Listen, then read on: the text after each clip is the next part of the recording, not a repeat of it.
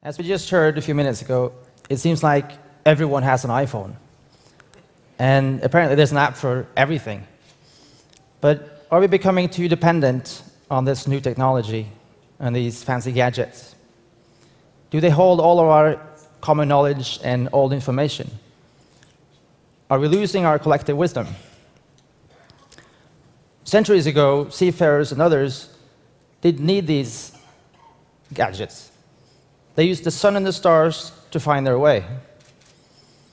So to prevent you from losing your way in this technological world, I wanted to show you a few simple tricks of how you can find your way just by using the sun and the stars. Now, at daytime, you use the sun. It rises in the east and sets in the west, moving across the sky in an arc. Around noon, it's at its highest and due south.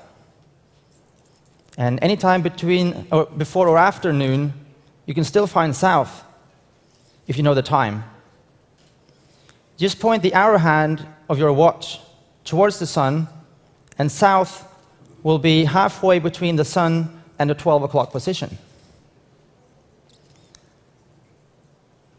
At night, you don't even need to know the time. The stars will lead the way.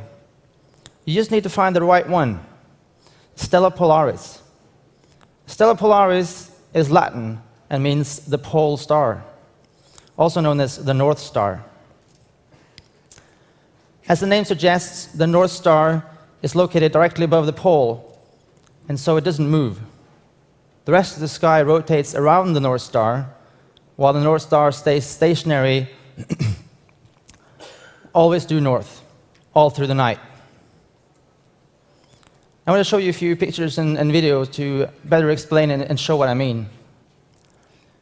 As you can see in this photo by Martin Hassel, the North Star is at the center of the rotation of the night sky.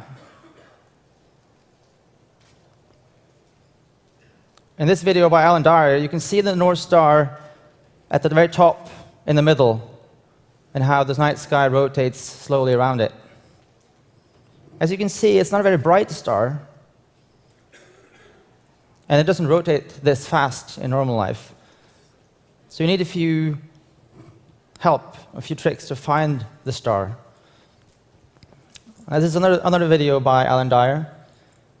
North Star is still at the top, slightly to the right. Now, the night sky does actually move quite fast. If you are outside at a party like last night, you can actually see how the planets and the stars move from the beginning of the party towards the end. But there's a simple trick to find the North Star. Locate the Big Dipper, and then you extend the far edge of the Dipper cup upwards until you find the North Star. So in this video by John Glass, can you find the Big Dipper? And then extend it upwards and find the North Star? Now this is moving quite fast, so it's still very simple.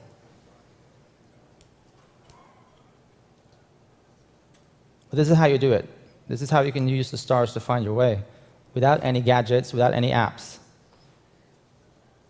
So when you go out tonight and look up at the stars in the sky, and they're stationary like this, will you be able to find the Big Dipper, and by extension, the North Star? If you can, you'll never lose your way again. Thank you.